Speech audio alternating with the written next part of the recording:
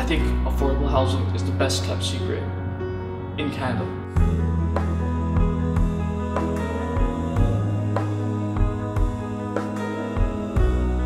The driver of the Ontario economy. Springboard to opportunity. Security. Belonging and community. The wait list for housing being anywhere from 2 years to 21 years. Families, many of them newcomers with children who are paying so much of their income on rent. It can be a ripple effect as well, right? Because if funds have to go towards housing costs, it leaves less for food, it leaves less for clothing, it leaves less for school supplies. What it costs for a shelter bed versus what it's going to cost for affordable housing. And you go, well, why aren't we putting money into affordable housing? It's a lot cheaper in the long run.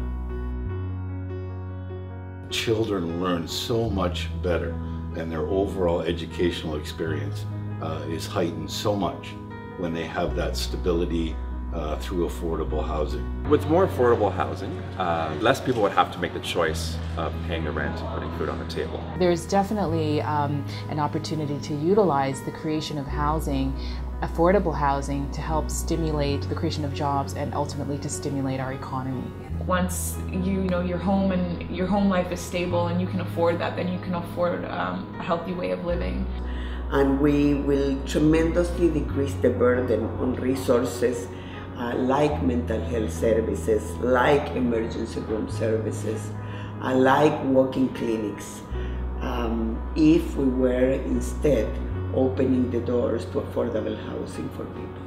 We should be doing whatever we can do to decrease those waiting lists day by day and to give those children a brighter future and those parents hope and a sense of stability for themselves and their children. Finding a place that I can call home, that I can take some ownership, I can take some pride in.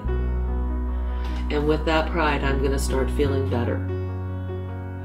Right? And as I'm feeling better, I'm going to start branching out. I'm going to start to want to give back. I'm going to want to take ownership in my community. I'm going to want to grow. And from there, I'm going to bloom.